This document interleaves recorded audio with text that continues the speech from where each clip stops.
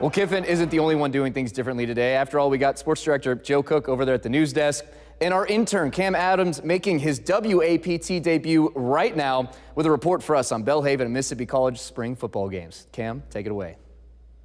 That's right. As the seasons are rapidly changing from winter to spring, two football teams are also experiencing some big-time changes in their season. Today, Mississippi College and Belhaven held their spring games after both teams announced the signings of new head coaches. Mississippi College was looking like a force on the defensive end as the D-line applied pressure to the offense all game. New MC head coach Mike Kershaw said that the effort on the defensive end stood out to him the most today. Yeah, I think the defense really flew around. They made a lot of plays, got a turnover, which may have been a pick six, which was really good for them.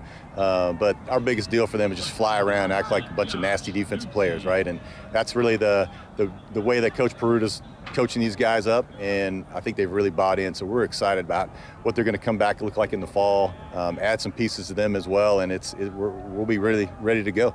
For Belhaven's new head coach, C.J. Nightingale, the offense is what surprised him the most. Whether it was big-time catches from receivers or the quarterbacks making their own plays, the Blazers were putting on an impressive offensive performance.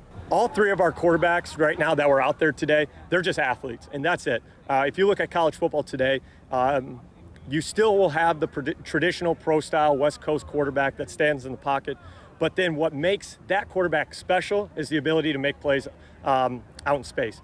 And so all three of them can do that. We've been kind of impressed and excited about how all three want to do that as well.